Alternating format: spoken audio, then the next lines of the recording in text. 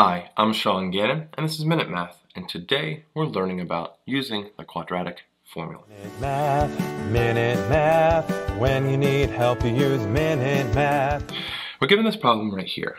2x squared minus 36 equals x, and we want to solve using the quadratic formula. So first step I need to do is subtract, well, an x to both sides. I had to have my equation equal to 0, so we have 2x squared minus x minus 36 equals 0 here. Now with that information, we need to find our a, our b, and our c values. Okay? Well, a value is 2, b value is -1, and c value is -36. So now with that, we can use the quadratic formula and plug in our values and solve. So negative b, so -1, plus or minus the square root b squared, -1 squared, minus 4a, which is 2, times c, which is -36, all over 2 times a, which is 2. So now let's simplify this. -1 is a +1, plus or minus the square root, well, -1 squared, well, it's a +1, minus 4 times 2 times the -36 is a -288. Well, minus a negative is like adding a positive. All over 2 times 2, which is 4. Let's simplify that. 1 plus or minus here. 1 plus 288 is, well, 289.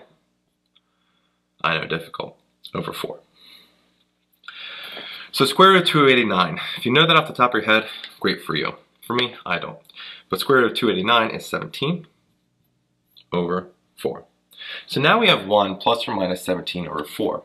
So we need to solve for x for each one individually. So we're going to do 1 plus 17 over 4 and 1 minus 17 over 4.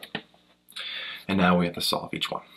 So x equals, well, 1 plus 17 is 18 over 4, and 1 minus 17 is a minus 16 over 4.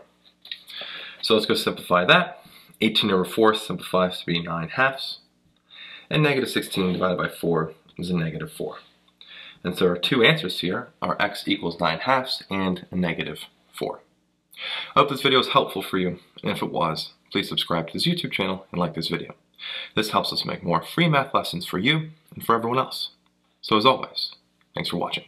Minute Math, when you need help you use Minute Math. Minute Math, when you need help you use Minute Math. MinuteMathTutor.com